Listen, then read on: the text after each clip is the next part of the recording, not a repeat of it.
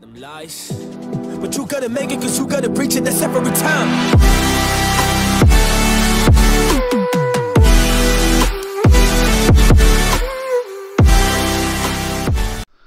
Yo guys, Sid okay, coming at you with a quick one, and it's a brand new way and easy way to get Call of Duty Vanguard in 2024.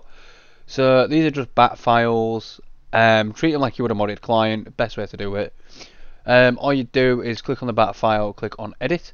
These are already set up and ready to go, and you just copy and paste the directory between the quotation marks like so. Click file and save, and then once you've done that, rerun it and it will start installing. Now, to anyone wondering, oh, why is there two? Well, this one right here was sent to me by someone in Discord, which is a bigger pile of code, as you can see. But again, if you choose to use this one, it's the same. It's literally where it says set default game path, and you will just copy and paste it in there. Now, I'm still new to these, but I am slowly giving a go and learning how to write my own, hence the single line here.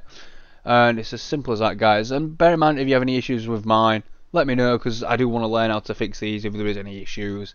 But I'm also leaving the other one in here in case there is generally issues, so then you've got two options. But yeah, that's all I can really say to that. Vanguard does not have a modded client at the moment, or as of yet. It is something I may or may not look into. I'm not going to spoil anything because I haven't decided whether I want to or not yet. And I've got friends who like making servers for modded clients and are very good at them. So if anything comes to light of that, I will let you know. But guys, that's all I can really say to that. There's a RAR file here which will be in my Discord to download, and that will be linked in the description if you do want it. And guys, if you found this video useful, interesting, or simply enjoyed, don't forget to smash the like button and subscribe if you haven't already. And guys, I will see you in the next video, and as always, peace.